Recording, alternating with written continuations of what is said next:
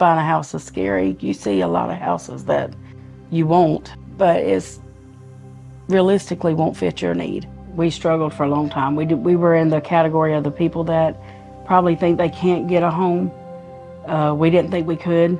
We always had it in the back of our mind that your credit's not good enough, or there's a lot of times we live paycheck to paycheck, and we didn't have money saved up to buy a home.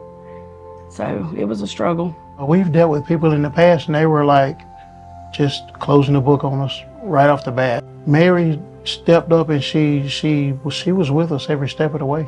Yeah. She made it easier because she talked to us as if we were human, as if we had feelings. We needed square footage for the kids that we have and our future plans that we had. There was one home that I had my heart set on. She took me out there, and she knew that it was not going to be a good buy because it needed so much work, but we wanted it. And she advised us that we need to keep looking. And she called me one day very cheerful. She knew my heart was broken. I wanted that home. And she said, I got one you need to look at. She picked this home out for us. With the Lord's help, she did.